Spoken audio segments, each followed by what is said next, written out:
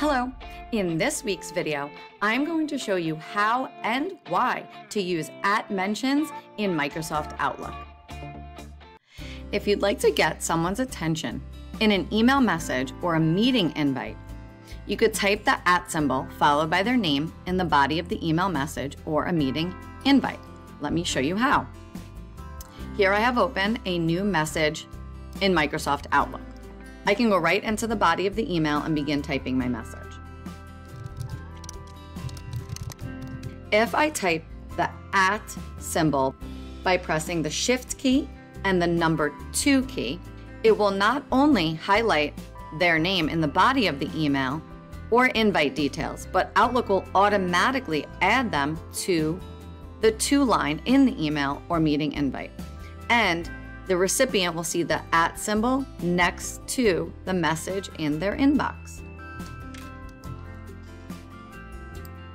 Here you can see that I @mentioned a recipient in the body of my email, and it automatically put that person in the to field as well. If you would like it to be less formal, you can always delete the person's last name by hitting the backspace key one time. You can continue to use @mentions throughout the body of your email. Don't forget to add the subject line and make it specific so that your recipients know exactly what this email is regarding. Once the body of your email is complete, just double check to make sure you don't want to add any CC recipients to your email and then click send. As you can see, the recipient now sees the @ symbol next to the message in their inbox.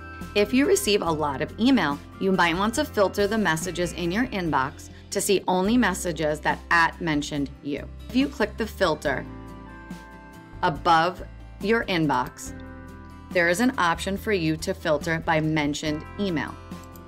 Click that, and any emails that you were @mentioned in will be filtered here for you to view. Similarly to a new email, you can also use @mention in the body of a calendar invite.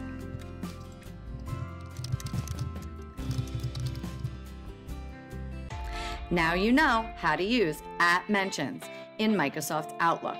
I hope to see you at the next What the Tech Talks webinar. And as always, stay tuned for next week's What the Tech Tip. See you then.